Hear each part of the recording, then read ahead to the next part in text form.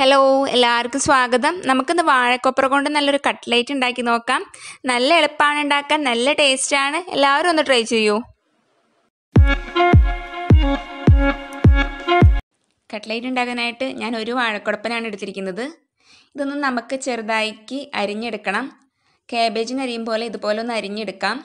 അതിനുശേഷം നമുക്കത് ഒരു കുക്കറിലിട്ട് വേവിക്കാം. അതിനായിട്ട് 1 കപ്പ് വെള്ളം നമുക്കതിലേക്ക് ഒഴിച്ചു കൊടുക്കാം.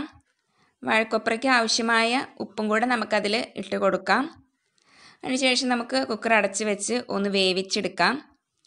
വെന്ത് കഴിയുമ്പോൾ നമുക്കൊരു പാൻ വെച്ച് അതിൽ ആവശ്യത്തിന് ഓയിൽ ഒഴിച്ച് കൊടുത്ത് നമുക്കൊന്ന് ഉള്ളി മൂപ്പിക്കണം.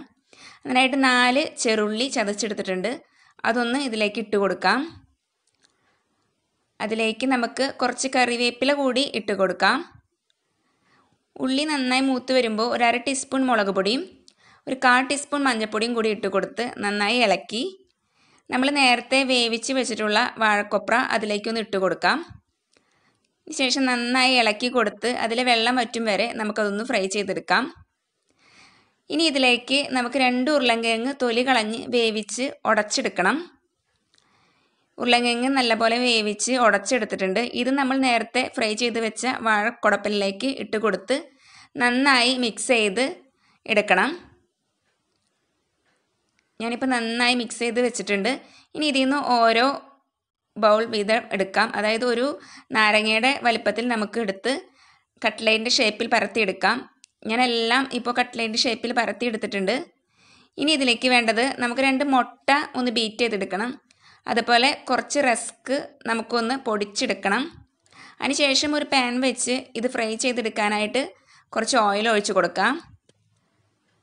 ഓയിൽ ചൂടാവുമ്പോൾ നമ്മൾ നേരത്തെ ഷേപ്പാക്കി വെച്ച കട്ട്ലേറ്റ് എടുത്ത് ബീറ്റ് ചെയ്ത് വെച്ച മുട്ടയിൽ ഒന്ന് മുക്കിയെടുക്കണം. 2 പുറവും മറച്ചിട്ട് മുക്കിയെടുക്കണം.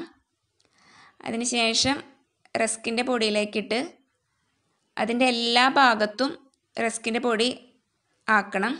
ഇതിൻ്റെ എല്ലാ സൈഡും ഒന്ന് മറച്ചിട്ട് കൊടുത്ത് റസ്കിൻ്റെ പൊടി ആക്കണം. എല്ലാ ഭാഗത്തും ആക്കണം. അതിനുശേഷം നമുക്ക് ചൂടായ എണ്ണയിലേക്ക് അത് വറുത്ത് കോരാനായി ഇട്ട് കൊടുക്കാം. പ്രത്യേകം ശ്രദ്ധിക്കേണ്ടത് എന്താണെന്ന് വെച്ചാൽ ലോ ഫ്ലെയിമിലിട്ട് വേണം ഇത് ചെയ്യാൻ. റസ്കിൻ്റെ പൊടി അല്ലെങ്കിൽ പെട്ടെന്ന് കരിഞ്ഞു പോവും. ഇനി ഇത് 2 ഭാഗവും നമുക്കൊന്ന് മറച്ചിട്ട് കൊടുത്ത് മൊരിച്ചെടുക്കാം. ഇനി അതുപോലെ തന്നെ ബാക്കിയുള്ളതും കൂടി നമുക്ക് റെഡിയാക്കാം. മുട്ടയിൽ മുക്കി റസ്കിൻ്റെ പൊടിയിൽ മുക്കി എല്ലാ ഭാഗത്തും പൊടിയാക്കി കൊടുത്തതിന് ശേഷം നേരത്തെ ചെയ്തതുപോലെ തന്നെ ചൂടായ എണ്ണയിലേക്കിട്ട് നമുക്ക് വറുത്ത് കോരാം. അതുപോലെ ബാക്കിയെല്ലാം ചെയ്യാം. ഞാനിപ്പോൾ എല്ലാം അതുപോലെ വറുത്ത് കോരി വെച്ചിട്ടുണ്ട്. എല്ലാം നന്നായിട്ട് മൊരിഞ്ഞിട്ടുണ്ട്. ഇപ്പോൾ നമ്മൾ വാഴക്കൊപ്രൻ കട്ട്ലേറ്റ് റെഡി ആക്കിയിട്ടുണ്ട്. വാഴക്കൊപ്ര എന്ന് ഞങ്ങളുടെ നാട്ടിൽ പറയും, വാഴക്കൊടപ്പൻ എന്നും പറയും. വളരെ എളുപ്പമാണ്, നല്ല ടേസ്റ്റാണ്. എല്ലാവരും ഒന്ന് ട്രൈ ചെയ്ത് നോക്കണം. എല്ലാവർക്കും ഇഷ്ടമാവും.